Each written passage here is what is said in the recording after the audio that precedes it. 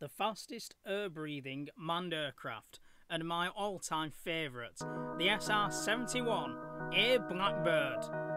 One of the most amazing aeroplanes ever built, the SR-71 Blackbird originated from the CIA's request for a replacement for the U-2 spy plane. Like many top-secret projects, it was entrusted to Lockheed's famous Skunk Works team, headed by the famous Kelly Johnson, a name which keeps appearing on this channel. They came up with the A-12, first in 1962, and then the slightly larger SR-71 in December 1964. The fastest air-breathing manned aircraft. I think the only thing that's faster is the space shuttle. The SR-71 was designed to fly at 3 times the speed of sound, over 2,000 miles per hour, and at an altitude in excess of 80,000 feet. I believe its surface ceiling was 85,000. Overflying hostile territory on photo reconnaissance missions. Everything about the aircraft was novel, from its heat-resistant lightweight titanium alloy skin to the combined turbojet/ram engines, super efficient at supersonic speed. The elegant fuselage was actually thinner than the huge engine pods mounted on the wings. The SR-71 was finished in radar-absorbent black paint.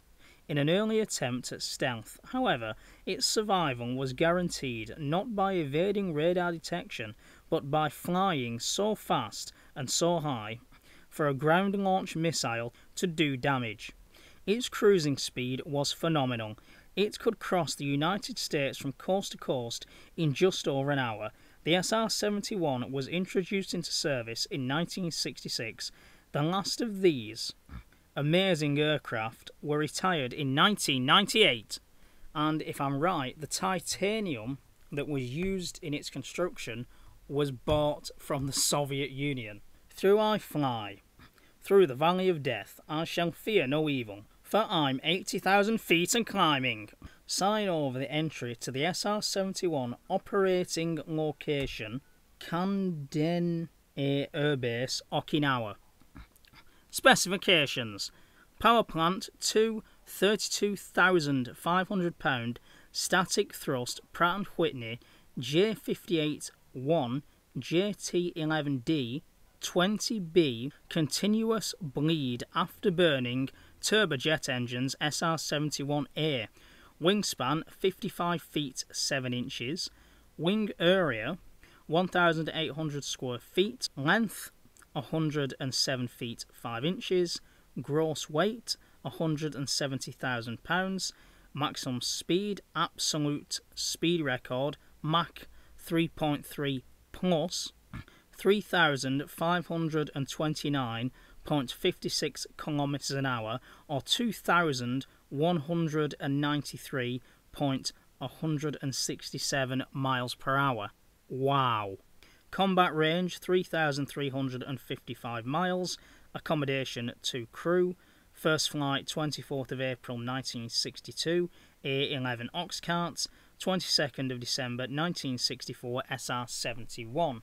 So what I can tell you without looking on any websites is because the aircraft flew that high, it would actually expand.